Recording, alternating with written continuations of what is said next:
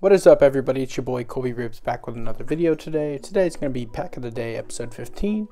We're going to be jumping into this 2021 Illusions Blaster pack. So we'll go ahead and jump into it. 6 cards per pack. We've been opening this on Pack of the Day for a little while, ripping through this blaster. So hopefully we can get something nice out here. Start with a George Kittle for the 49ers, just missing out on the Super Bowl. And that's a nice one. Justin Fields Illusionist, clear acetate card, rookie card. We'll go ahead and sleeve that with a Justin Book right behind, or not Justin Book, Ian Book right behind him. So Justin Fields rookie card, pretty nice card, clear acetate.